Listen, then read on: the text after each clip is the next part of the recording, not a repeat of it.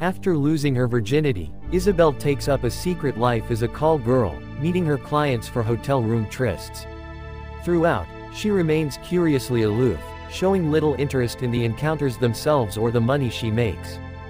French teenager Isabelle is spending her summer holiday with her middle-class family in the south of France and decides to lose her virginity with German teenager Felix. Then she returns to Paris with her mother Sylvie, her stepfather Patrick and her younger brother Victor. Then Isabelle works as a call girl using the nickname Lee, meeting old men. She feels affection for her client Georges that is married with a daughter. When Georges dies from a heart attack while having sex with Isabelle in a hotel, she flees but the police investigate and identify her. The detectives in charge of the investigation disclose to Sylvie, who is devastated.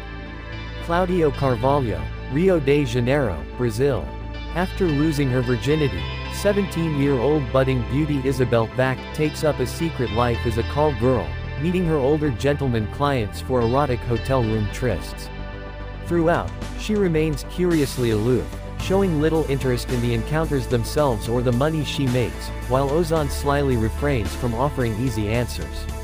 While on a summer vacation with her parents in the south of France on the Mediterranean coast, 17-year-old Isabelle Marine Back decides to lose her virginity to a cute German teenage tourist named Felix Lucas Preiser.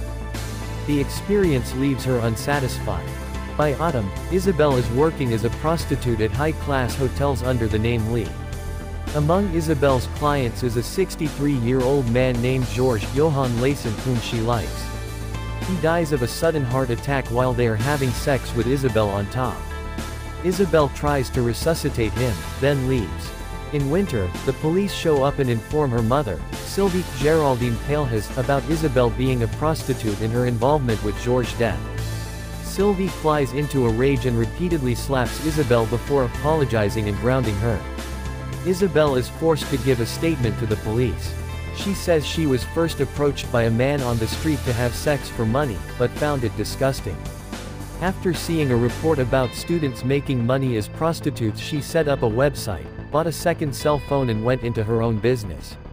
As a minor, Isabelle is technically the victim and will not be charged, but her mother will keep the money that Isabelle made. Sylvia takes Isabelle to see a therapist, Serge Hefes, to help her deal with what happened, including her guilt because she thinks she killed Georges.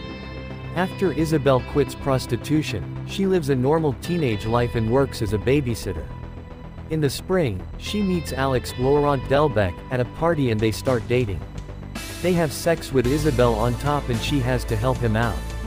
Afterwards, she breaks up with Alex saying she does not love him. Isabelle reactivates her phone SIM card and checks messages for Lee from clients. Georges' widow Alice Charlotte Rampling found Lee's number in her husband's address book and requested an appointment at the hotel.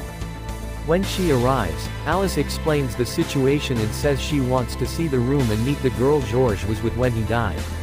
She does not blame Isabelle because she knew he saw other women, was ill with a heart condition and thinks dying while making love is a beautiful death.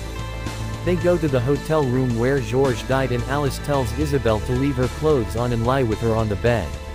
Isabelle says she needed to come here too. Alice kindly caresses Isabelle's face. Isabelle falls asleep. In the final shot, Isabelle wakes up the next morning alone, looking more at peace.